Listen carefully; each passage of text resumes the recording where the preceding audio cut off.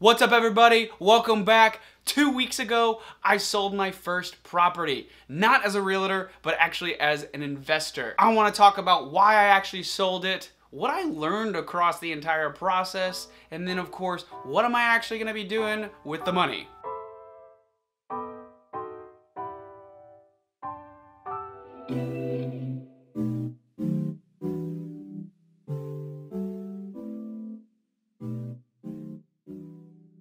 If this is your first time to the channel, then you wouldn't actually know that I do invest in real estate. I try to focus on multifamily properties. I've used my income that I have earned from my sales job over the years and continue to invest in real estate. My very first property was a single family home versus the multifamily duplex and triplexes that I'm now focused on. My very first property was bought in 2015 when I was living in Seattle, and I decided it was time to finally sell this property. So the very first piece here is why I actually sold this property. And I think this piece can actually help for people that are maybe in their first home, their starter home, and also people that are investing. For me, I want to continue to invest. And like I said in the beginning of this video, not just on single family homes, I want to get into the multifamily properties. So triplexes, and duplexes. The reasoning behind that is that you basically have one mortgage for 3 different sources of income. If you have 3 different doors in a triplex, you have 3 different sources of rent for one mortgage, versus a single family home where you have one house, one door, and then of course, one source of income for one mortgage. While the cash flow is nice, what that also does is mitigate the risk. If you have one door that doesn't have a tenant in there, you have 2 other doors actually paying your mortgage. So that's one of the first reasons I wanted to actually sell the property, is just to be able to pull the income and the appreciation out of it and go purchase a multifamily property, so continue to invest in the way that I want to invest and not just on that single family property. The other reason I decided to sell it was also because the appreciation in a certain sense had essentially capped in that area, and then also the rent was staying pretty stagnant as well. It was over by a university in the area, and I decided it was time to take what I had earned out of that place. I originally put $45,000 into it, and it had appreciated quite a bit. I originally bought the property at $220,000 and I sold the property at $280,000. Now, since this was my first property that I have actually sold out of my portfolio, there were quite a bit of things that I picked up and learned. One thing that I didn't necessarily learn, but one thing I do want to mention in this video, especially because this was my first property and taxes aren't necessarily something that everybody wants to talk about, and selling a home isn't something that people run into often. You will be taxed for selling your home. And so what I did prior to actually even listing this or even going down this road was I sent over my information to my CPA. I had a conversation with him, and I figured out exactly what my cost basis was going to be and how much I was going to have to pay in taxes at the end of the year based on selling this property. Because not everybody uses a CPA and some people actually do use TurboTax, I'm gonna go ahead and post a link, I believe it's for Smart Asset, that'll actually have a tax calculator so you can kind of figure out what you might actually be paying on tax at the end of the year. I always recommend a CPA because I'm not an accountant, and it just makes a lot of sense to have somebody else that's actually paid to do that work do that for you, especially if you're dealing with some more complicated stuff like the investors that might actually be watching. So on to the things that we actually learned selling this first property. While I was really familiar with the idea of commission for your realtor and for the broker and a couple of the other fees, I was actually pretty shocked by the actual line item breakdown for what were the different fees to some of this stuff for actually selling a property. Just to give you an idea, there are title charges, there are recording and transfer charges, there are prorations and adjustments, there are county taxes, and of course payoffs for any kind of utilities.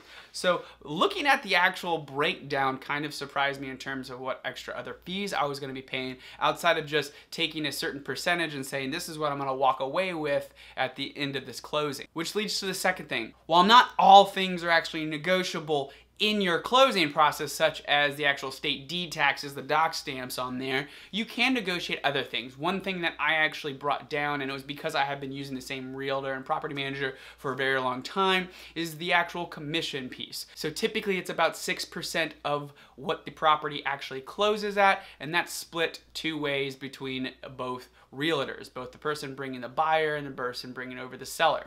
The seller is the one that actually pays that commission out of that property. I got to lower my commission take on my realtor that worked with me Again, because I have worked with them before. So if you're selling a house right now, it's worth it to have that conversation. And of course, you could take it to the next level and just sell and buy your own property. So this for sale by owner, you got a whole different process you can deal with that. So the other thing that I really picked up on and paid attention to was the actual tactics for the buyer. And I might be thinking about it a little different because I do invest in property, but I think this is really important for those of you that are buying a property for the first time or selling a property for the first time, because this is how certain people are going to be thinking. And just to give you an example here, we had an offer that was a little higher than what the list price was, and then we had one that was right on list and another one that was just a little lower. While just looking at the numbers alone, a lot of people would probably take that highest offer, but you got to take a look a couple of steps down the line. What that higher offer could have been was maybe an investor that wants to win the actual offer, get in and do an appraisal and realize that there's a couple of things wrong with the property, and then of course beat the seller up on price.